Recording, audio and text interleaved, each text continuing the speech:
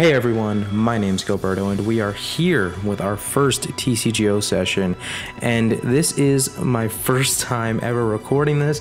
This is my first deck I've ever made. I'm really excited about using this deck. I literally made this deck from scratch. It's just a basic water deck, not anything crazy, and honestly I've just been adding EXs as I've acquired them through packs and whatnot. And actually, you know what, instead of jumping right into it, I'm gonna start off this video by going and opening up some packs here. Collection, here we go, we're doing things, guys. All right, we're gonna go into packs. Actually, I do have a couple of, so these are all my packs right here, and I do have a couple of chests to open. I wanna try and open a couple chests. I'll open like 2 of my chests and let's say 3 packs. Let's just see what we can get here. We get 5 coins and 11-y. Interesting. Okay, we're gonna open up another one. We get 25 points and a Volbeat. All right, so what do we open up here? I really want to open up a Roaring Skies right now. We're just gonna open this up. We see Natu, Tailo, Swablu, Pikachu, Electrike, Mega Turbo, Wally, Tropius. Oh, I actually need to add Wally to my thing. I want to replace my Evo Sodas with Wally. Tropius, a Klefki, not a reverse foil, just a regular old Klefki, and a rare Swellow. So I'm gonna open up one more. And then we're gonna pick one last pack to open. Natu, Pikachu, Pidove, Meowth, Halucha, Latios, Spirit Link, Pelipper, Shelgon, a rare reverse foil Deoxys, and the rare is a Hydreigon EX. Yo, that looks insane. Its ability Dragon Road. If there's a stadium card in play, the retreat cost of each of your dragon Pokemon in play is 2 energies less. I might want to use that at some point. All right, we're gonna pick one last pack to open up. I actually would really like to open up. I'll open up Flash Fire, right? No, Primal Clash. I want to do Primal Clash. Only because there's a solid chance of getting some kind of craziness with Kyogre. We see Electrike, Slugma, Barboach, Surskit, Lotad, Freshwater, Teammates, Scorched Earth, Masquerain, and Swampert. Alright, well, not the worst thing in the world. So I'm just gonna get right into it. I mean, obviously you guys will see my deck as I go. This is, I mean, I named this deck First Deck, so you guys already know. I don't know much of anything. We're just jumping straight into it. Something that I'm not used to, something that I thought would be the case, was I kind of thought they would be a little more forthcoming with what my competitive ranking is compared to other people, but I'm just making complete guesses. Okay, so we are going to get into it. We do win the coin flip. I like going first, personally. And hopefully, I'm just hoping we get some basics and we don't get any. As I'm saying it, I realize we don't have any basics. Seems as though my opponent does. So this is not great for us. The biggest weakness for my deck is not having Pokemon that are easy to set up. A lot of my basics are EXs,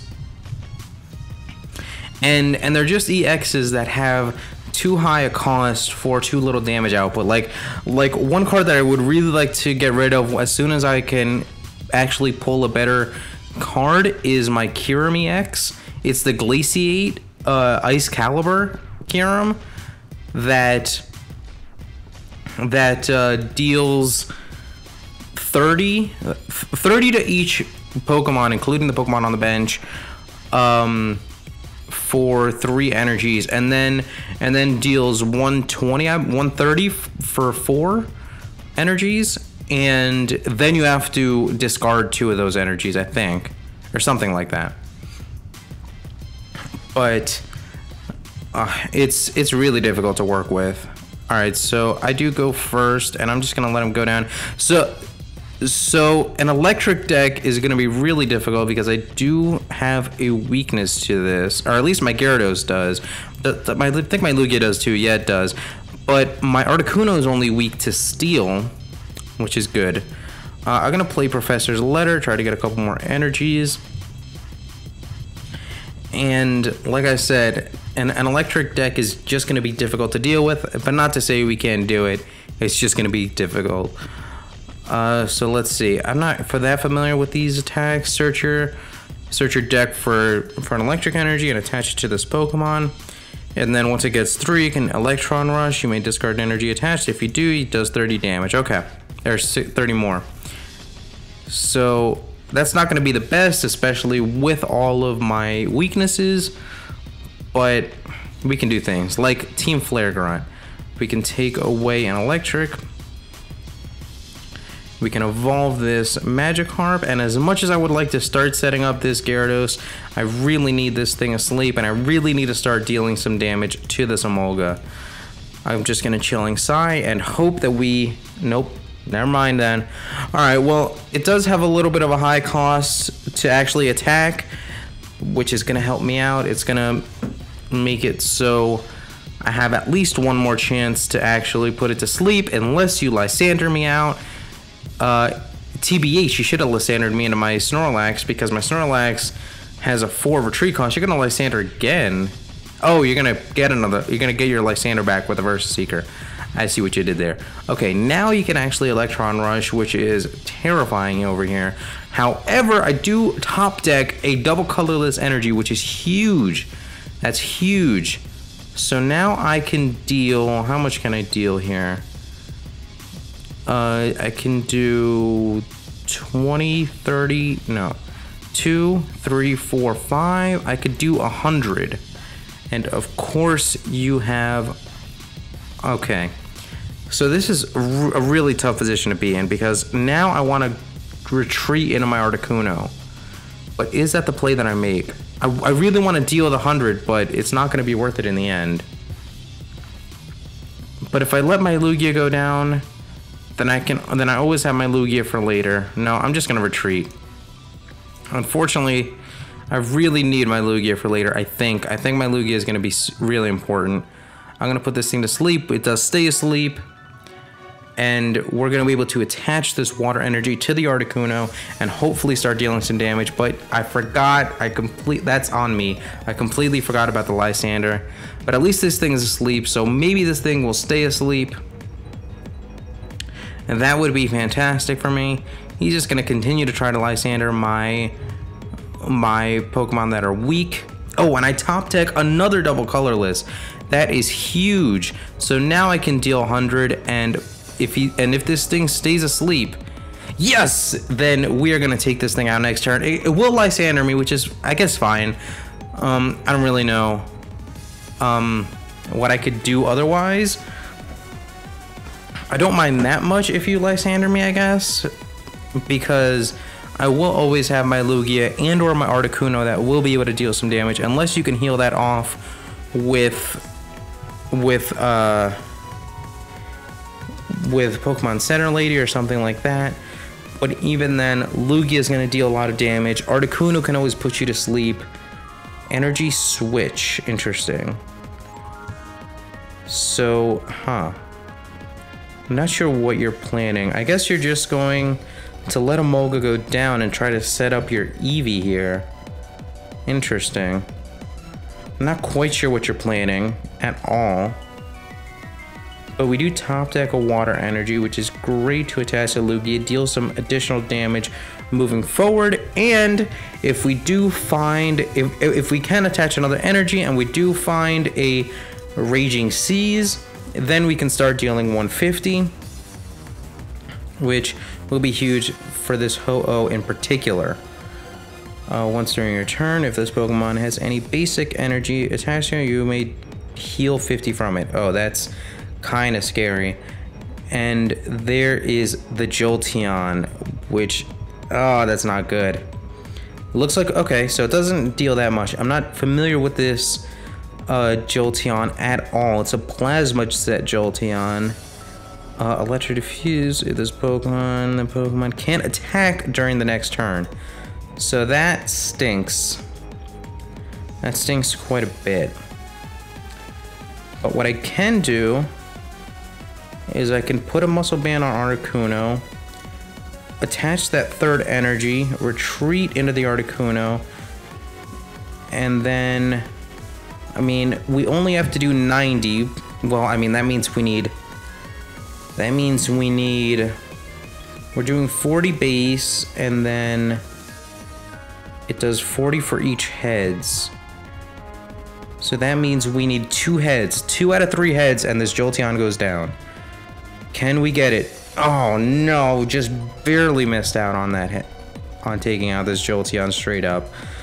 But at the very least, we're not an EX, so you Lysander Meow. I keep forgetting about these Lysanders. You keep using Versus Seeker and taking them out of the discard pile. But it doesn't look like you can take me out. You're just gonna force me to retreat, and I could be stuck in if I cannot top deck any energies.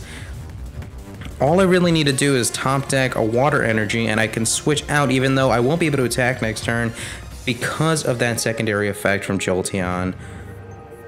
Oh, but he pin missiles, so it deals more damage, or theoretically it should. If he had gotten more heads, it would have dealt more damage, but I can attack. I think. I didn't read pin missile. Yeah, okay, so I can attack, it looks like. Oh, I would be able to attack if I had top decked an energy, but I was not able to do that, and I don't even have anything on my graveyard, so I can't use Fisherman. So unfortunately, my Lugia has to go down here. I really need energies. I desperately need to be able to draw some energies, or else I am pretty much sunk here. I am pretty much sunk unless I can get some energies. I mean, a Killin would be fantastic. I mean, I'd settle for a Bianca at this point. I will gladly play down my Bouffalon and my Magikarp to get the most out of a Bianca. Charon would be fantastic. Oh, you just withdraw. Why? That's interesting. Why would you do that when you can take... Oh, you want to take out my Articuno. Oh, wow, that was a next level play. I didn't... Well, I mean, I'm not that familiar with that Ho. I completely forgot about its secondary effects. I've never... maybe I should be familiar with this Ho. Maybe I should start using this Ho-Oh. Well, I am in a pretty bad position here. You took out 2 of my Mons. And I just need to stall for time at this point. I can get the maximum 4 energies back from Fisherman, and I can play Charon next turn, and I just have to buy some time and set up this Gyarados. But realistically, I can only last, what, like 4? I can only last 4 hits from this Ho-Oh until the Gyarados gets taken out. So I only have 4 turns to do this. And it will be able to heal itself too, huh? So realistically, I need a Muscle Band on my Gyarados, and I need to deal max damage. Can I even do max damage? So let's see. Let's assume I get 4 water energies on this. Let's assume I get 4 water energies on this. Huh. It has 180. I would need 3 heads. Oh, I would only need 3 heads in order to take it out. So, I mean, that is doable, question mark. It's just not likely. I need cards. Oh, I can Crushing Hammer, so that's great. And this is super clutch. Raging Seas is going to be super clutch for me. Crushing Hammer is going to help me out a little bit. I will be able to take out an energy, which doesn't really matter. Oh, I should have taken out the grass energy. Oh, I'm really dumb. I really should have taken out the grass energy. Oh, wow. But that Raging Seas is incredibly clutch because I will be able to heal away damage. And I might actually buy some time by letting him take out my Bouffalon. And I have to imagine he's out of Versus Seeker, so he can't continually Lysander out my weaker Mons and just manipulate everything. That's fine. Oh, it actually means he can heal up his Jolteon, but that... well, the Jolteon's gonna be able to take out my Gyarados soon.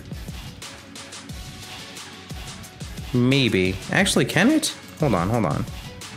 Yeah, the most this Jolteon could do is 80 to me. And I'm not an EX, so I could hit him back for a whole lot.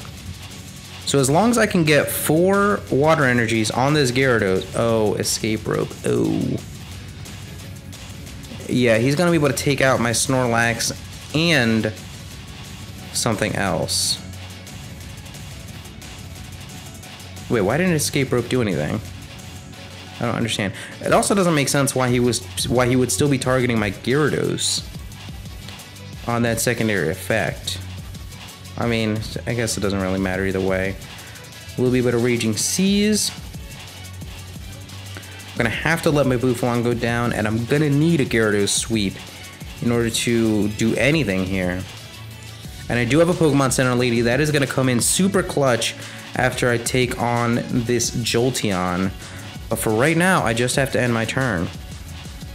This Jolteon is actually gonna heal back up to full, which is super unfortunate. But as long as nothing super crazy happens, I should be in a decent position here. Oh man, but if I take too much damage with this, I mean, I have to face the Jolteon and the Venusaur after I take out this Ho-Oh, if I can take out this Ho-Oh. So we're exactly where we need to be. Gyarados can come in. I will have a fully set up Gyarados in a second. I have a Pokemon Center Lady in my hand. All I really need is 3 heads.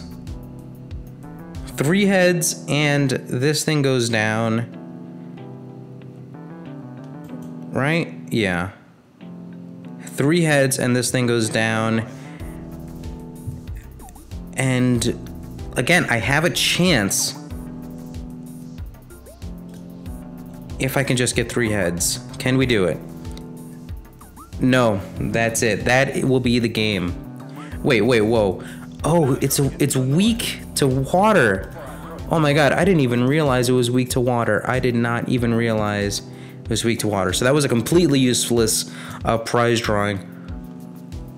I did not even realize that. That is insane. Okay, so it's gonna pin missile me. So I'm gonna have to... It can deal a potential 160 if it gets all 4 heads. And that's gonna take me out straight away. So I'm just gonna have to survive this somehow. But I don't even have to draw any heads with Aqua Tail. All I have to do... Oh, you're gonna escape rope. That's gonna win you the game. That is gonna win you the game. Well, I did have a chance. I did in fact have a chance. But that escape rope completely took that away. And that was a very good match. So if I was able to take on that damage from that Jolteon, I would have been able to heal up 90 points of damage between Pokemon Center Lady and Raging Seas, and I would have been able to fight back against that Venusaur. And I'm not sure how many heads I needed. I probably had another situation where I needed 3 heads, but I did have a very small chance at winning that. Didn't come through for me. But in any case, thank you so much for watching. We have battle spot sessions every dang day of the week. We have new teams every week, and we are completely learning this TCGO. Hopefully you guys have been watching a few of these TCG openings as well. I've been getting a bunch of Elite Trainer boxes, a bunch of theme boxes, and in every single TCG opening, we have a TCGO code giveaway. So please watch those for instructions on how to get those. And I will also be giving away TCGO codes in this video. All you have to do is leave a comment down below letting me know what you thought of the video and that you would like a TCGO code. And the only thing that I ask is please be subscribed to the channel, and I will be in touch very soon to give away some codes. And with that, once again, thank you so much for watching, and I am once again out.